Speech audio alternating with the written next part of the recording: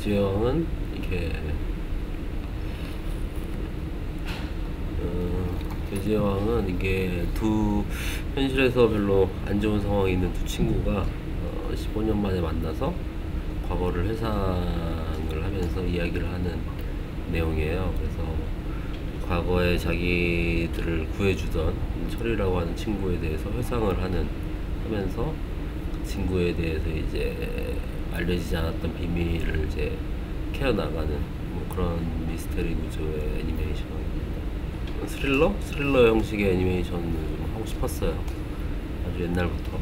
옛날에 뭐 어렸을 때 뭐 봤던 아키라라든가 그런 작품들을 보면서 좀 애니메이션인데도 좀 이제 좀 성인용이나 스릴러 형식의 애니메이션을 하고 싶다 뭐 그런 생각을 했었는데, 제가 군대에 있을 때쯤이었나? 군대에 있을 때쯤에 이제 뭐 콘사토시 감독이 뭐 퍼펙트 블루라고 하는 작품을 내놨을 때였어요. 그래서 되게 큰 충격을 받았었죠.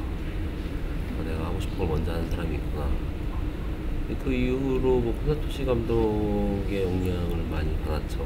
퍼펙트 블루라든가 뭐 천년여우, 뭐 도쿄 갓파더, 망상대리 그런 작품들의 영향을 많이 받았고,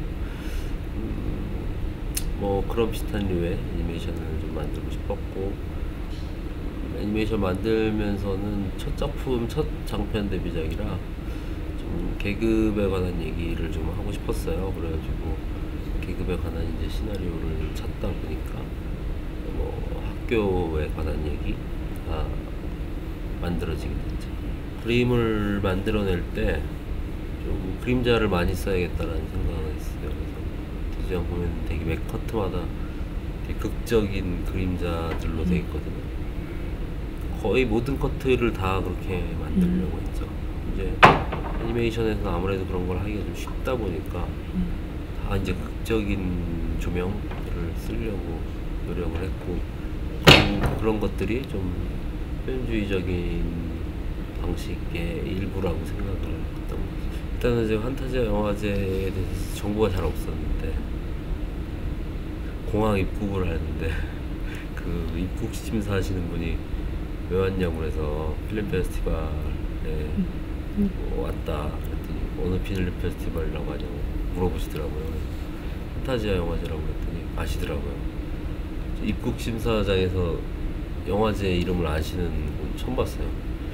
그래서 이게 되게 중요한 영화제구나 라는 생각을 좀 했었습니다. 그리고 몬트리올은 처음 오는데 저는 되게 덥다고 얘기를 듣고 와가지고 되게, 한국도 되게 덥거든요. 그래서 덥겠구나 했는데 날씨가 되게 시원해가지고 너무 좋아요. 되게 쾌청한 느낌, 되게 쾌청한 느낌.